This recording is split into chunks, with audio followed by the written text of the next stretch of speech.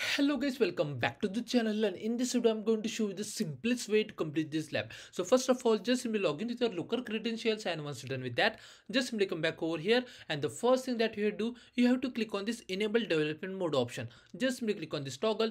Make sure that you have to enable this toggle, otherwise you are not able to edit the files. And once your toggle is enabled, then click on this develop option like this way, and then click on this Qwiklabs flights over here. Just simply click over here. Now it will take a couple of seconds to load the data. Meanwhile, in the description box of this video, I will share one GitHub link. Just simply click on that link, and then you are able to access this document. Now what you do, you have to just simply copy this document. So just simply copy like this way, come back over here. Now here you can see general, just simply click over here, and then click on this flights over here like this way. Now here you can see FAA.model.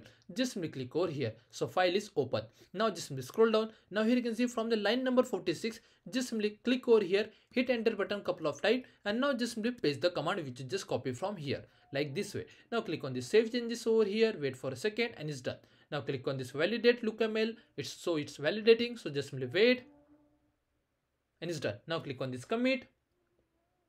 Now just simply type any message over here like this way, and then click on this commit over here, wait for a couple of seconds, and now just simply click on this deploy to production. It will take a couple of seconds, so just simply wait for that, and it's done. Now what you do, here you can see looker. Just simply open this thing, new tab like this way. Now just simply click on this looker again, wait for a couple of seconds, and then click on this explorer over here, and here you can see airports inside that FAA. Then click on this,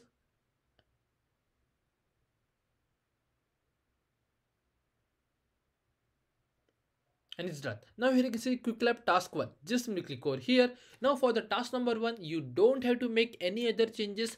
Just simply come back to the lab instructions and just simply click on the task number 1. Just simply scroll down, and here you can see from the line number 13, you can see this name. So just simply copy this name carefully. Do not copy this last full stop. Just simply copy like this way. Come back over here. Now here you can see gear icon. Just simply click over here, click on the save, and just simply choose the existing dashboard. Just simply choose that. Now just simply replace the name over here like this way. Now what you do, again come back over here, and from the line number 15, just simply copy this name carefully. Again, do not copy this last full stop. Just simply copy like this way. Come back over here, click on this new dashboard. Just simply paste the name which you just copy. Click on the save, and it's done. Now here you can see it's come up. Now click on the save to dashboard, and it's done. Now if you just simply come back over here and click on this check my progress, you will get a score without any issue. Just simply wait and watch. Now for the task number 2, we have to make couple of changes. So basically what you do, you have to come back over here and click on this dashboard. Now again click on this explorer over here, then again click on this airports over here, wait for a couple of seconds, and then click on this Qwiklabs task 2 over here like this way. Now here what 2 changes you have to do. First of all, here you can see in the visualization, you have to just simply click on this bar icon like this way. Now here you can see a row limit.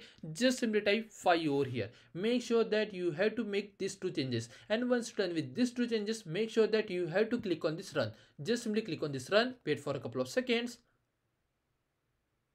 and it's done. Now again click on this gear icon, and then again click on this save. Again just simply choose the existing dashboard like this way. Now for the title, again come back over here, click on the task number 2, scroll down a little bit, and from the line number 18, you can see this name. So just simply copy this name. Do not copy this last full stop. Just simply copy like this. Come back over here and just simply paste over here like this. Now here you can see airport and flight dashboard. Just simply choose that like this way, and then click on this save to dashboard, and it's done. Now if you just come back over here and click on this check my progress, you will get a score without any issue. And if the score is not updated, no need to worry. Just simply wait for a couple of seconds and the score will update for sure. And that's the way we have to complete this lab. If you still have any doubts, please do let me in the comment section.